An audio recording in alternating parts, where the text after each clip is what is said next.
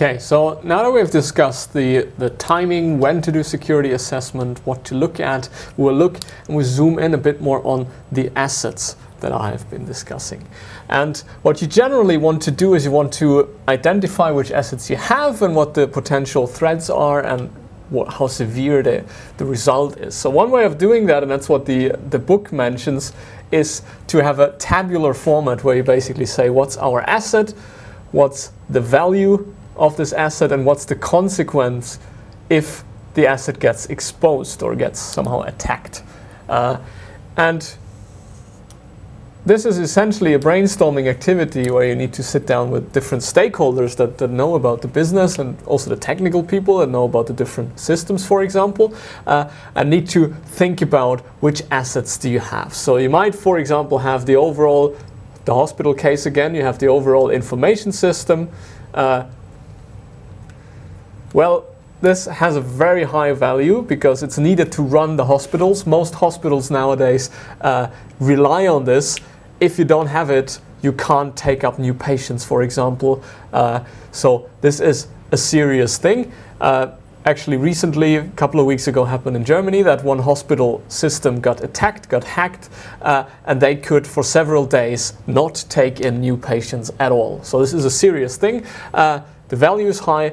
And well, if it gets exposed, if someone intrudes and, for example, makes it unavailable, the consequences are quite severe. In the worst case, it's what's given in the book, you can't take up new patients. As I mentioned, you can't maybe give your existing patients the right medication because you don't know what they need, and so on. So this is obviously a high value and high risk asset that you need to protect, whereas you might, for example, have a single patient record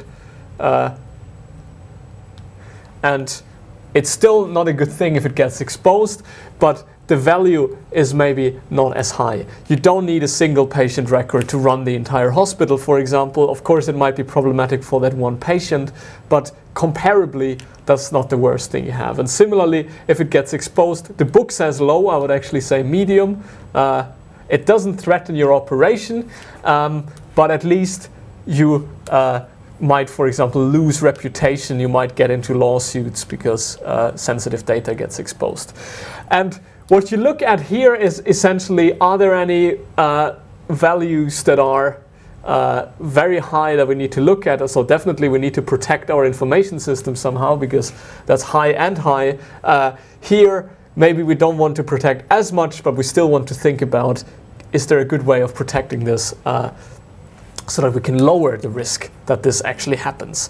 And that's then, in a way, a second table where you start thinking about what different threats are we having, what different attack possibilities are there, what is the probability that they are happening, so what's the likelihood, how can we control this threat, so what can we do against it, and then you can also think about how feasible is this actually. So I've mentioned before the threat that we have unauthorized access.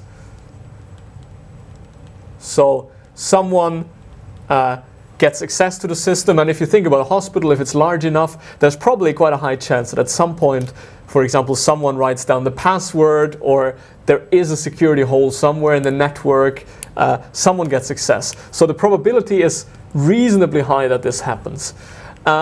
And then you can think about what are the possibilities we can use to control this. And so you could, for example, say we need to use two-factor authentication. So you don't only have a password, but if you enter your right password, you also get an SMS and you need to confirm. Or the book mentions biometric access. So you have, for example, an iris or a fingerprint scanner, and there might be other ways. There might, for example, be procedures, as I mentioned before. So it doesn't always have to be software. It could also be that you say, well, you have to change your password often enough that this risk is not as high, that someone finds the paper with your old password, for example. And then there are always a lot of possibilities what you could do, but then you get into, is this actually feasible? So two-factor authentication nowadays is quite standard, but if we're talking about a hospital, you maybe get into the issues that people might think, okay, can we actually require our employees to use their private phones for two-factor authentication? Because in a hospital, not everyone has a work phone probably, so can we actually do this? If not, we might have to give them telephones that might be costly. This might be an issue from a technical perspective, that maybe if we have very non-technical staff, they might struggle with this. Of course, I'm making some things up here, but it might be, there is a trade-off. Similarly, in biometry, for example, you might have the cost. You actually, and all the devices, you need to have some kind of scanner.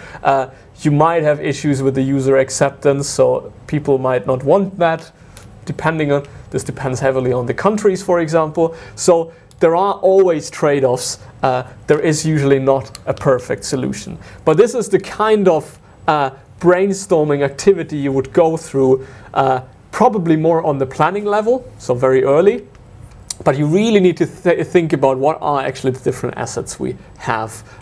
Do we need to protect them? If not, we should maybe not spend any time on that, because it's just effort. And well, what's the result of this? Ideally, you get some kind of strategies, what to do. And in terms of system development, that's essentially new requirements. So we end up with new requirements that relate to the security. What do we need to implement? For example, the system shall support two-factor authentication.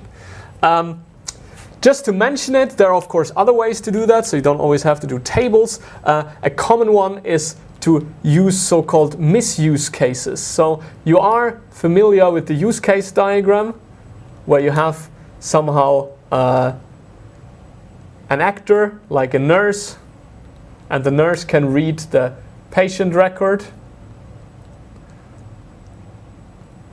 And in contrast to regular use cases, in misuse cases, you would then start thinking about what happens if we have a potential attacker.